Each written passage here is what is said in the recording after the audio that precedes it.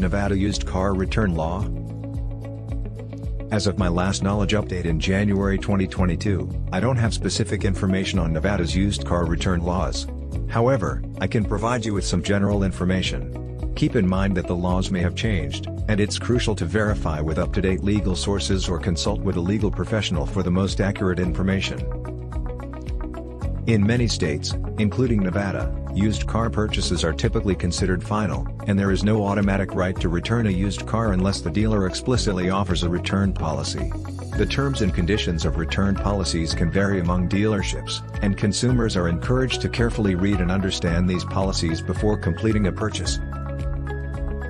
Some factors that might allow for a return or refund include lemon laws. If the used car has significant defects that impair its safety or value, lemon laws may apply.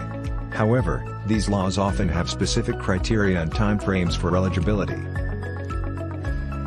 Warranty issues. If the used car is still under a warranty, any issues covered by the warranty may be addressed according to the terms of the warranty. Misrepresentation. If the dealer or seller misrepresented the condition of the vehicle, there may be legal grounds for a return. This could include failing to disclose significant issues or providing false information. Fraudulent practices. If there were fraudulent practices involved in the sale, such as odometer tampering or other deceptive actions, it could be cause for a return. Always check the specific laws and regulations in Nevada and consult with a legal professional to understand your rights and options in the context of used car purchases.